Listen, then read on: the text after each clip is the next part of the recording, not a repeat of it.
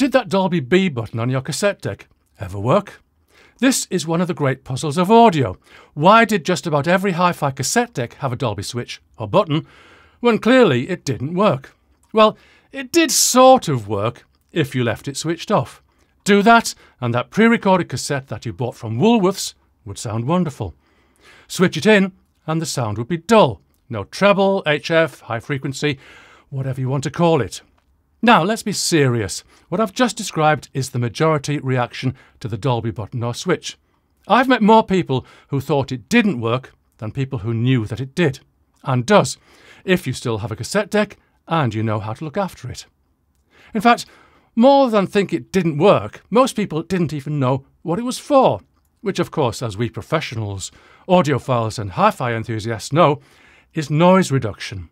The cassette format, which was never intended for high-quality reproduction, is noisy, very noisy. The various Dolby noise reduction systems reduce noise.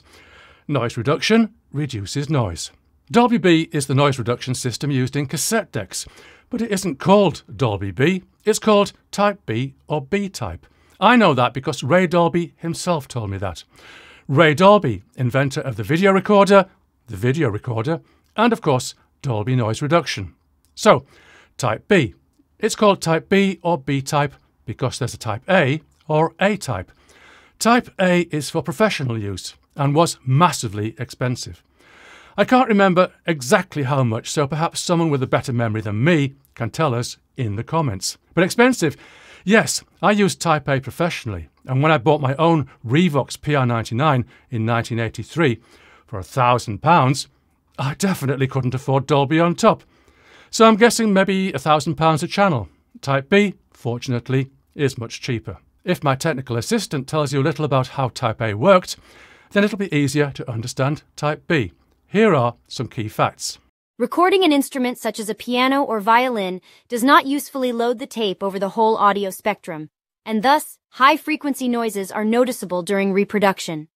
Type A splits the frequency spectrum into 4 bands, each band being processed separately. High-level signals are not processed because they already mask any noise.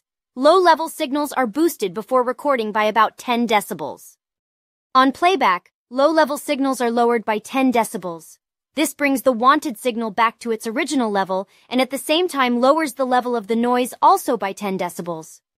The 2 highest bands extend all the way to 20 kHz, thus stacking their effect and providing up to 15 decibels of noise reduction at higher frequencies.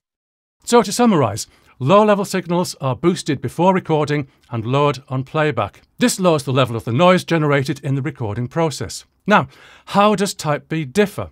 Well, there's only one band of processing. This is set to work at higher frequencies because that's when noise is more noticeable. Also, the band slides according to where it's needed. If there's a lot of high-frequency energy in the signal from moment to moment, then the noise will be masked anyway, so the band slides out of the way. If the overall level or high-frequency level is low, then the band slides down to a point where noise reduction starts at around 300 Hz and achieves 10 decibels of noise reduction at 4 kHz and above. So that's the theory. It kind of sounds as though it should work, shouldn't it? There will be no alterations of frequency response, phase response, or transient response. In other words, the system will be a truly complementary one which preserves the integrity of the signal. The noise reduction system as described produces an effective noise reduction of 9 dB when measuring cassette noise according to the DIN 45405 noise weighting characteristic. Well, here's where the problem lies. All of the Dolby noise reduction systems are sensitive to level. It's absolutely key that high-level signals are not processed, because that's where you'd hear any inaccuracies most easily. So there's a level where there's a transition from not processed to processed. This is where things can go wrong. Suppose, for instance, that you were suddenly inspired to record a 1 kHz tone on your cassette deck at 0 VU without noise reduction. Then you play it back and the meter reads -2 VU.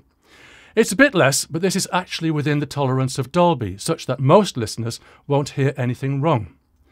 But what if things are worse than that and the meter reads -6 VU? Clearly things are going to be worse. And what about higher frequencies? Type B is oriented towards higher frequencies. So what if there was a 10 dB loss up there? Well, what's going to happen is that it won't just be noise that's reduced, it's the low level and high frequency signals too. Whoops, the sound is dull. Now, this is exactly what people were complaining about. The sound with Dolby switched in is dull. Switched out and it's nice and bright, and we won't bother about that noise in the background. So why this problem? Well, let's imagine you're doing your own recording, probably copying a friend's record collection because that's what people did back then. If your machine is brand new and you're using the recommended tape type, then everything should be okay. Your playback level should be the same as the record level, and the Dolby noise reduction system will measure the levels correctly and apply noise reduction as it should. Hooray! Everything is working as intended and your cassette copies sound almost identical to the original vinyl.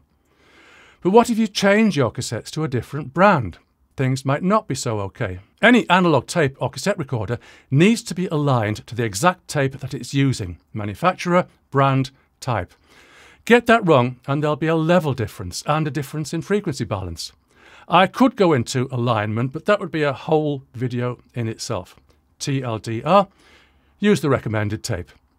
So imagine that you're an average, non-technical cassette enthusiast who's just bought a shiny new deck with a Dolby button. You use the recommended tape and you press in the Dolby on record.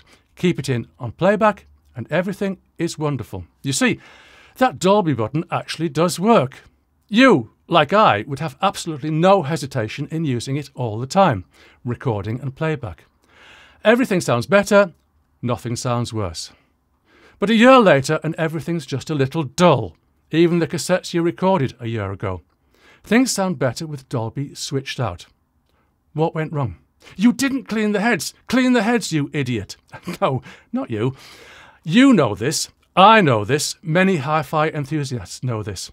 But the vast majority of normal people, people who just love music, either don't know this or they don't realise its importance.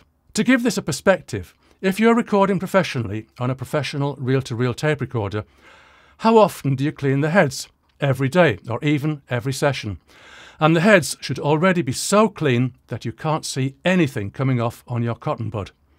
And this is with professional machines running 1/4-inch tape at 15 inches per second for stereo.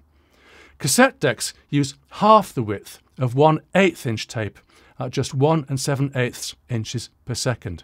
Cassette decks ideally need more cleaning. And don't forget the capstan, pinch roller and tape guides. They need to be clean enough to eat your dinner off, as the expression goes. I could add demagnetizing too. Okay, demagnetizing too. When your deck becomes magnetized, as it will over time, it'll start to demagnetize your tapes. Really, it's not surprising that after a period of real-world use, that Dolby button doesn't do quite what it was supposed to do. I could go on. A common complaint is that cassettes recorded on one machine don't sound so good on another, and Dolby exaggerates that effect. Again, it isn't the fault of the Dolby. Cassette decks need to be aligned, which we will presume to have been done correctly at the factory, but things will drift. Head, azimuth, wrap, height, zenith, and of course the electronics in general, and head wear. So two machines that should record and playback interchangeably are not in practice as interchangeable as they should be. Now, my question for you. As I said at the beginning, I've met so many people who really do think that Dolby is better switched out. And whatever I say doesn't make a difference. They will leave Dolby Type B switched out until their dying day. So where do you stand? With me, that Dolby does work if the machine is aligned properly, or maybe you don't think that Dolby works, however well set up the machine is. Or maybe you were a doubter, and now you've changed your mind. Let me know in the comments. See you soon.